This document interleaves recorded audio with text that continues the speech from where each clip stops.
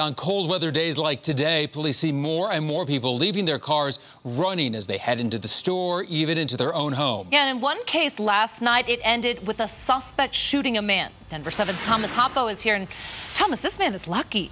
Yes, he's very lucky. Let's say this incident started right all the way out here on 9700 block in Commerce City. For 2 miles, the victim followed the suspect who stole his car and it ended violently here on 96th Avenue and Eagle Creek Parkway. Now, both neighborhoods say that this is unbelievable since it's usually very safe here, which is changing the way they think about their neighborhood. The change of season. It can happen anywhere, and sometimes it can happen in your own front yard. Brought a change to this neighborhood. I heard some sirens going on. Commerce City police say someone on this street looked out towards their driveway around 7:30 last night. Their vehicle was being backed out and driven down the street.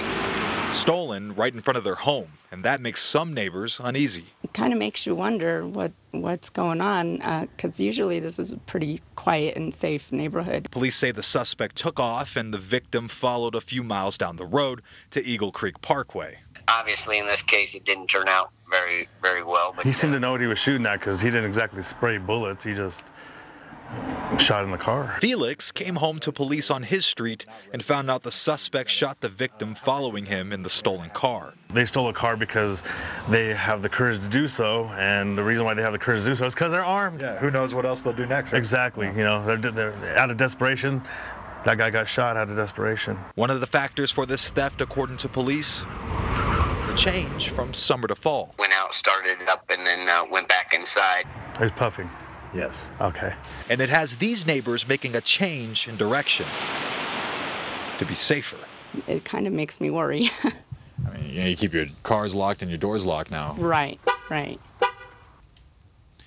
Commerce City police say the suspects are still at large, but as for the victim, his injury is significant, but police say he is stable. Thomas Hoppo, Denver 7.